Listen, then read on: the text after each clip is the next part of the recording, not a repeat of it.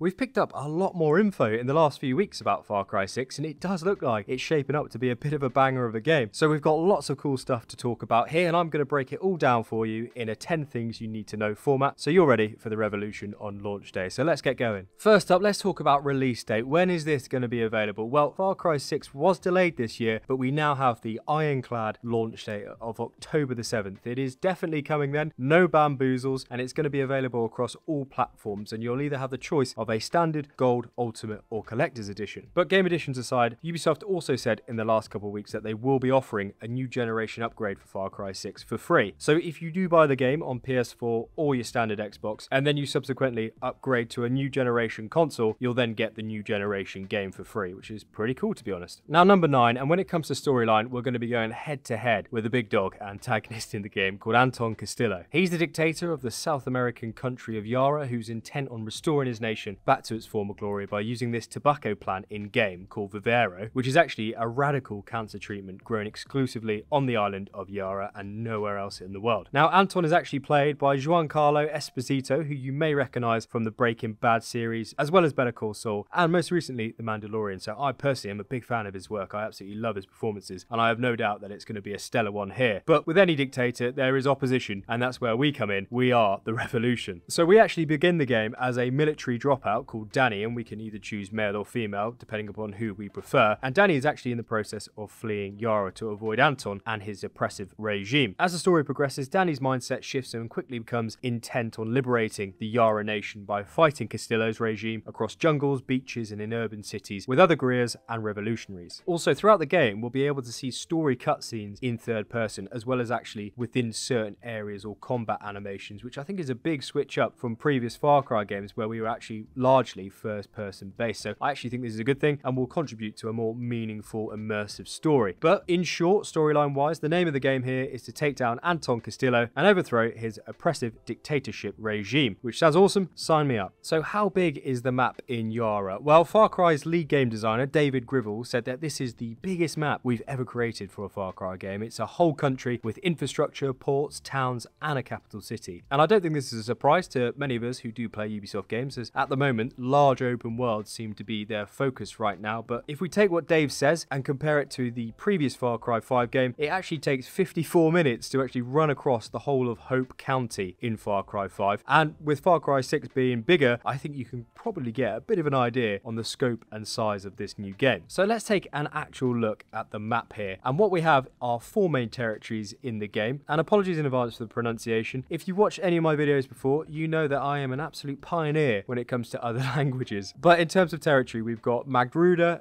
Esperanza, Val de Oro, and El Este, with the tutorial island of Isla Santuaro, which is actually in the bottom left-hand corner of the map, if you can see. And that's where we're going to learn the basics and meet some key people before we start the main storyline. David Grivell also went on to say that we're able to freely move around as soon as we actually start the game. So once we leave the tutorial island, there isn't actually anything stopping us heading directly to the capital called Esperanza. But you'll also notice on the map that there's a guerrilla rank, which is what we will earn for fighting against Castillo by raiding his bases and killing his men. And if you look at the skull just next to that region, it is noting its difficulty comparatively to our current level in the game. So we can actually freely explore the game and its regions, but just expect a harder time when you actually come across enemies in regions with a skull next to their name, because they're going to hit pretty hard. Now let's talk about some weapons, and there is a lot here in Far Cry 6, which is great, but when it does actually come to combat, we're only going to be able to run with a loadout of 3 primary weapons and 1 sidearm, which we can then switch in and out by using that familiar Ubisoft RPG wheel. There's also several ways to actually unlock new weapons here in Yara, and we can do that from infiltrating military controlled zones to building up your guerrilla camp facilities and actually buying them from the vendors there. We can also find weapons by searching in different areas around the map or completing specific operations, or actually just from looting chests in treasure hunt events, which are actually in the game as well. With that being said, there's 8 weapon types here in the game, and it's the usual firearm kind of categories as you'd expect, but the resolver weapons are one of the main talking points here. They can actually be purchased from an arms dealer, and after you do purchase them with depleted uranium, which is a very rare material that can only be obtained from anti-aircraft government sites, and once you do manage to get your hands on these, you'll be able to purchase these weapons, and each one has a special purpose, and there's a total of 9 of them that you can freely upgrade in the game. We also get access to the Supremo backpacks, which are actually crafted from spare parts that turn into these super weapons, which is quite quite similar in that regard to the resolver weapons, but these essentially act like an ultimate ability that can be triggered in challenging fight situations and range from unleashing toxic gas to then detonating a deadly round of explosive, or actually functioning as a mobile surgeon medkit when you're under pressure. So the caveat being that they have a very long cooldown after you do use them, so it's definitely designed to be an every now and then ability, similar to what you can kind of get in Destiny if you've ever played that game. But either way, pretty cool, very much looking forward to using them. Now moving on to customization, and when it does come to customization, game designer Dave Grivell said that the word customize was the key word from the development team when designing Far Cry 6, and from everything we've seen so far, it is very clear that that is most definitely permeated into pretty much every aspect of the game. You can actually craft new mods and attachments for your weapons, as well as armor slots and even vehicles, which we will talk about shortly. So it is very important you actually hoover up everything in terms of loot in this game, and you do that by picking up spare parts from enemies, chests, and of course government buildings that you decide to raid. Once you've picked up all of this scrap, you'll be able to then visit the crafting workbenches back at your Guerrilla Outposts, which is where you're going to be able to change and alter your weapons, as well as your ammo and armor to your particular liking. This all makes sense really, because if you want to craft incendiary rounds to then take down specific enemies with flammable tanks to their backs, or craft blast rounds to punch through helicopters and vehicles, you can definitely do it in this game. Additionally, as Far Cry 6 is focused heavily on equipment bonuses, you will come across certain armor sets that actually offer set bonuses if you equip all 5 pieces of gear. Some of them provide you with some seriously strong advantages in combat, so it is worth collecting and equipping a specific set rather than actually running around with a patchwork of individual gear pieces. And by the way folks, if you have learned anything new or felt like you've picked up some value from the video so far, then if you wouldn't mind chucking a very swift like down below, it would be very kind of you and very helpful, so thank you very much. Now as you play through Far Cry, you'll come across guerrilla camps, one camp being in each region, and they end up being unlocked after you actually finish the main storyline of that particular region. It's here where you're going to find workbenches to upgrade your weapons, armor, vehicles, and play side quests like dominos, as well as upgrade the camps themselves, which is going to offer you an assortment of benefits. For example, you could actually build a hunting lodge, and then that then shows you the best hunting spots on the map, so you're actually able to hunt down a prized animal for solid resources. And then you're going to also be able to improve your gear, weapons, and get some permanent buffs for hunting specific Yaran game across the country. Now a really cool thing to note in these camps is the Los Bandidos operation hub. This is where you're going to actually be able to send out revolutionaries around the country on specific missions, and when you do open up the menu, you'll be able to see the chances of the mission's success with a specific guerrilla that you choose, as well as the rewards for completing that specific mission. Also, you're going to come across a lot of outposts to clear, as you'd kind of expect in any Far Cry game, but it has been confirmed by the developers that they will reset after you clear them, so just like in New Dawn, which is pretty good news. So stealth and guerrilla tactics, it definitely looks like we're going to be getting a bit of variety here, which is fantastic news. First up, we'll be able to use Chorizo, our friendly dog companion, as a stealth distraction, more on that shortly, but we'll also be able to use weapons such as the bow, throwing knives, and a cool machete takedown when sneaking up on enemies for that silent but deadly approach. Additionally, we'll be able to holster our weapon, which means that we'll be able to start conflict when we want to, and not otherwise be instantly engaged by enemies, just like in previous titles. A good example of this is that developers have said that we'll be able to drive up to a military vehicle with our gun holstered, and then pick the right time for us to then let loose. Saying that though, this doesn't mean that we could just waltz up to the front door of a military installation with our gun holstered and then be invited in for tea and medals, but it is good to know that we can go fishing, exploring, and get immersed with this open world without constantly needing to reload our firearm. There's also a lot of story missions, outposts, and military buildings that are going to be open to infiltration through hidden guerrilla paths in the environment, so we'll be able to find and sneak our way into these places with the knowledge of being a revolutionary, which I'm a really big fan of here.